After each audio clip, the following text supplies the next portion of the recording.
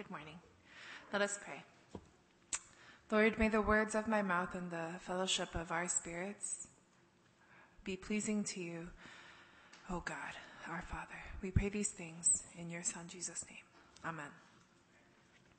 Blessed are the merciful, for they will be shown mercy. The word mercy invokes a variety of thoughts for us, and certainly for me. And as I prepared for this message, something that I could not get out of my mind was the game Mercy. And in an ideal world, I would get 2 kids to come up here and play Mercy, but The game we played is pretty universal. Most of us, I think, played it when we were kids. I certainly did, even in Thailand. 2 people stand facing each other with their hands like this, and then they intertwine their fingers. And then when the game starts, they can't remove their hands from each other or move their feet off the ground that they're standing on. But they can do pretty much anything else to inflict pain on the other person until the other person claims mercy, and then you no longer inflict pain on that person. By claiming mercy, you're saying, I give up. Show me mercy in my time of weakness. I'm sorry, by these blank stares, am I the only one who played this? Oh, okay, thank you. Everybody seems to be looking at me like, oh, that's fascinating. I mean, it is as a kid. Anyways.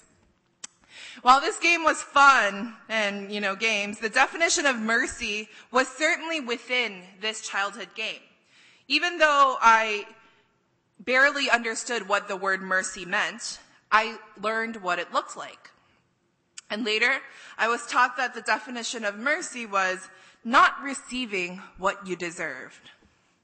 And according to dictionary.com, which I actually prefer to Webster's, is compassion shown toward another in one's power. But there's so much more to mercy than that, and sometimes it is helpful to look at what something is not in order to define it. In Matthew 9, verses 10 through 13, depicts a scene where Jesus sat down with his disciples for dinner, and tax collectors and sinners had joined in with them. The Pharisees were not satisfied and asked Jesus, "Why do you eat with the sinners and tax collectors?"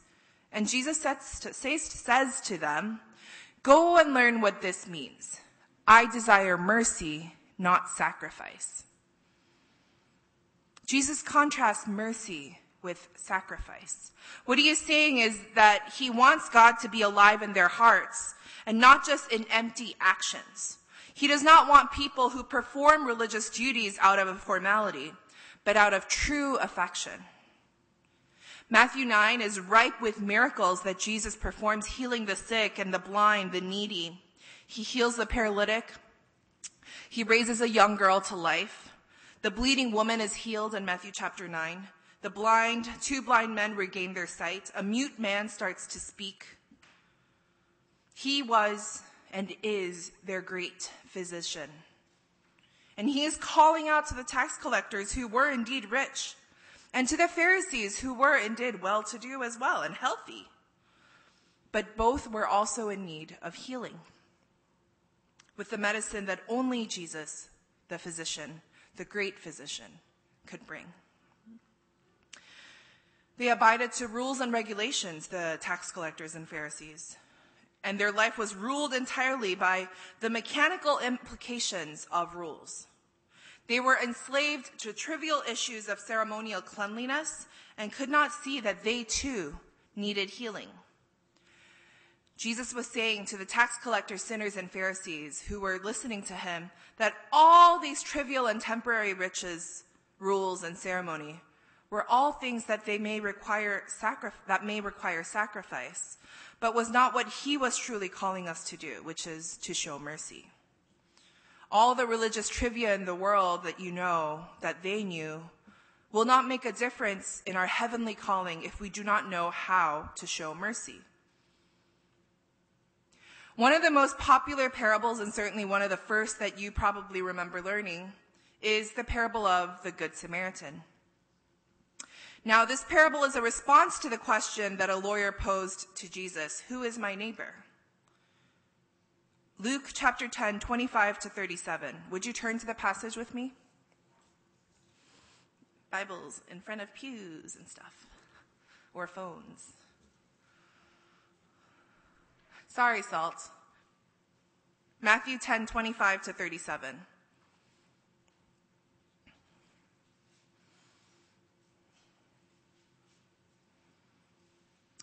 Just then, a lawyer stood up to test Jesus. "Teacher," he said, "what must I do to inherit eternal life?" He said to him, "What is written in the law? What do you read there?" He answered, "You shall love the Lord your God with all your heart and with all your soul and with all your strength and with all your mind, and your neighbor as yourself." And he said to him, "You have given the right answer. Do this, and you will live." But wanting to justify himself, he asked Jesus, "And who is my neighbor?"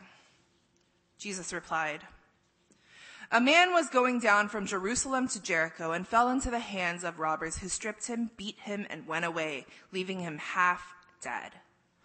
Now, by chance, a priest was going down that road, and when he saw him, he passed by on the other side.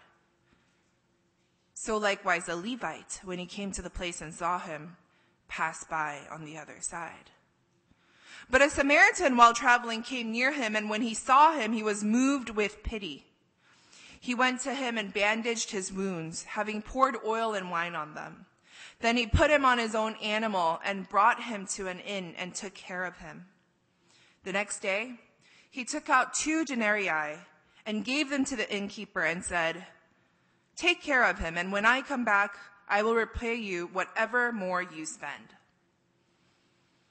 Which of these 3 do you think was a neighbor to the man who fell into the hands of robbers? He said, "The one who showed him mercy." Jesus said to him, "Go and do likewise." Now, this is a story that we are really quite familiar with, but did you notice what the answer to the question, "Who is my neighbor?"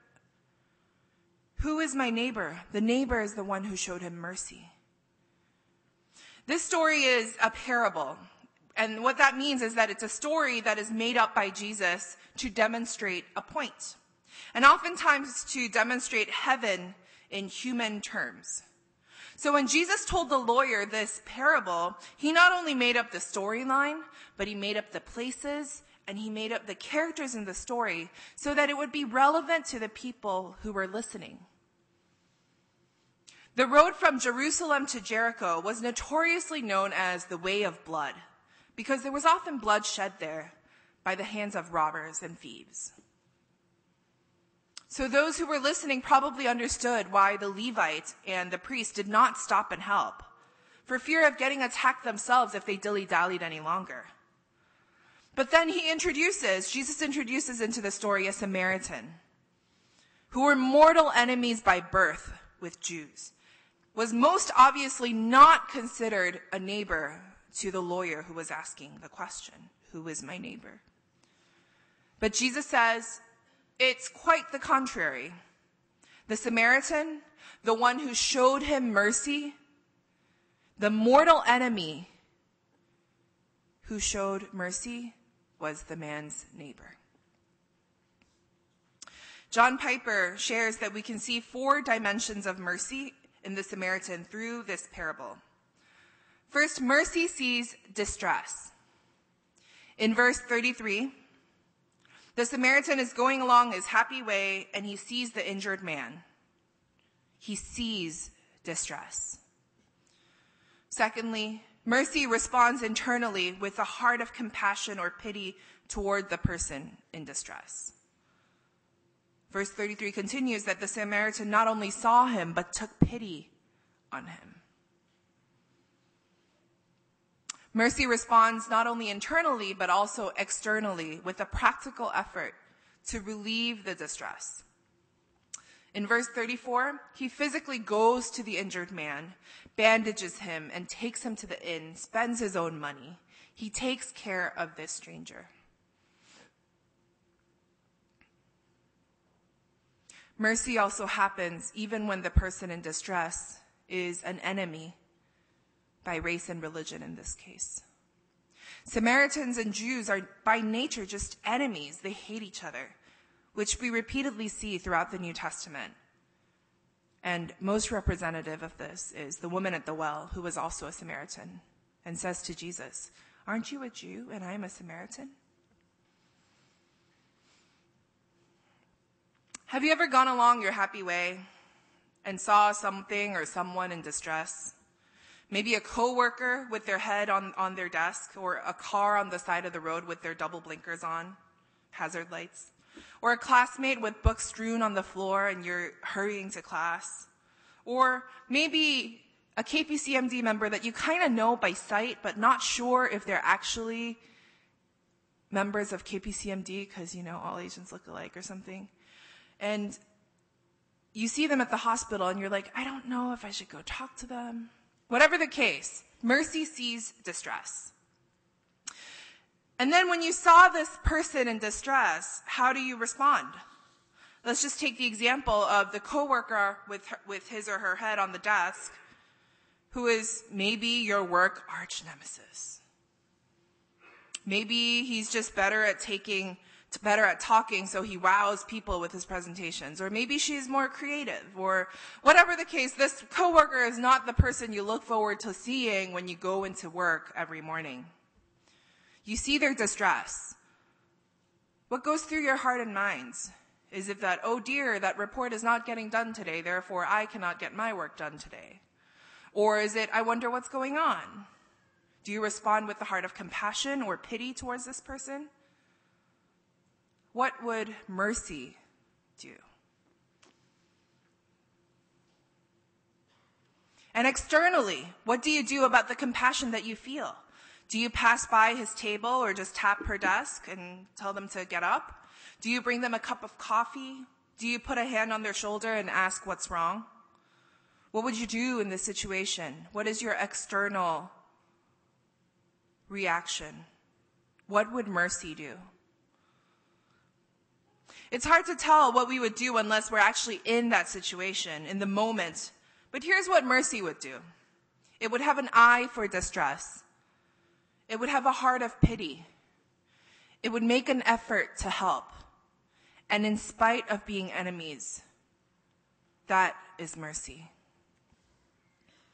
This past week, I don't know if you're aware, but World Vision America announced that it would allow employees to be it would employ employees of same-sex marriages. Previously, while they did not and still do not ask about sexual orientation or any personal life matters for that matter in their interviewing process, and they employ people of all races, ages, genders, religion, they didn't condone same-sex marriages. However, through this decision, they decided to approve it. And then, however, a couple days later, the board decided they have to reverse their decision, that it was unbiblical and that they were wrong. It is speculated that it was under the pressure of the more conservative evangelical Christians, but who knows? As you can imagine, there's been an uproar about both decisions, or in some parts of the country, there have been an uproar about both decisions, and a significant group of people have withdrawn their financial support of children in need through World Vision. There has also been an influx of support for children in need through World Vision. And there were also people who withdrew and then supported again because World Vision changed their decision. And thanks to this, my Facebook newsfeed has been interesting. I realize that everything that happened with World Vision and their various decisions in this past week can't really be summarized within a minute or two. But the point is this, that Jesus called us to mercy, not sacrifices. Yes, being merciful may absolutely, and most likely absolutely, involve sacrifices. But our calling is not to the sacrifice. Our calling is to the act of mercy. And if we are letting formalities, arguments, or even personal convictions get in the way of acts of mercy, isn't that the exact opposite of what Jesus has called us to do?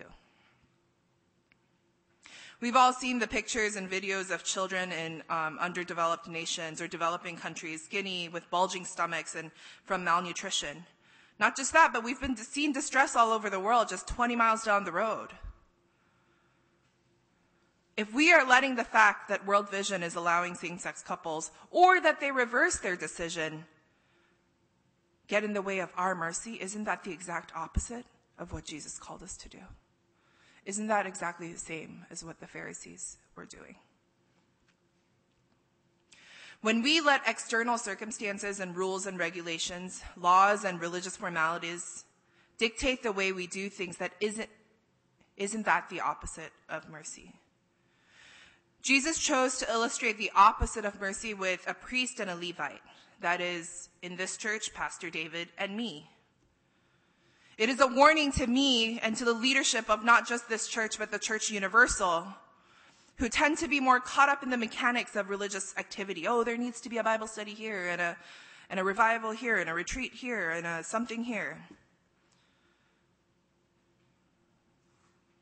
Sometimes they have no eye to see the distress in the church members, no heart to respond with compassion, and no effort to bring relief to the gospel to the people, especially when they are the other.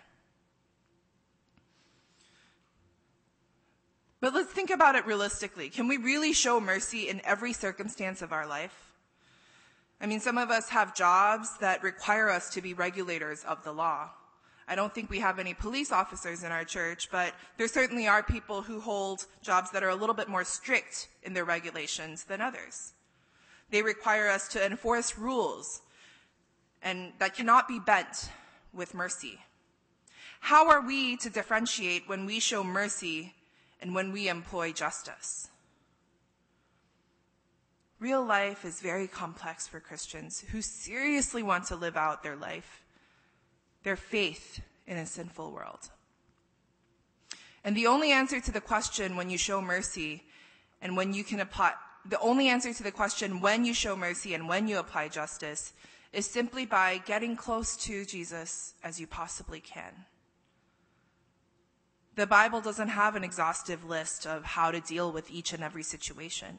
But as we come closer to Jesus and come to know his heart more and more, we can really start to understand, what would Jesus do?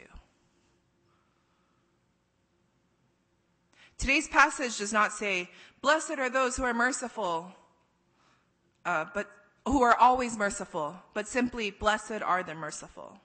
And those who are merciful will be able to show mercy even when times call for justice.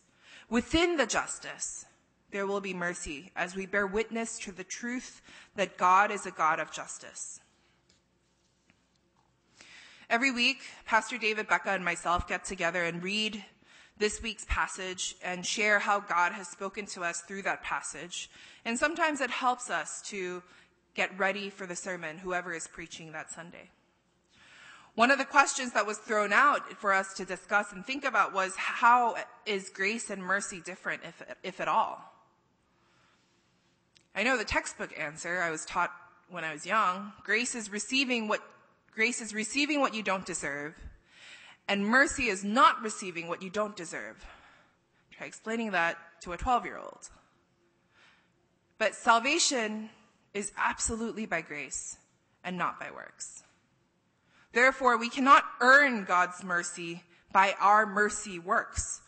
Earned mercy would be a contradiction of grace.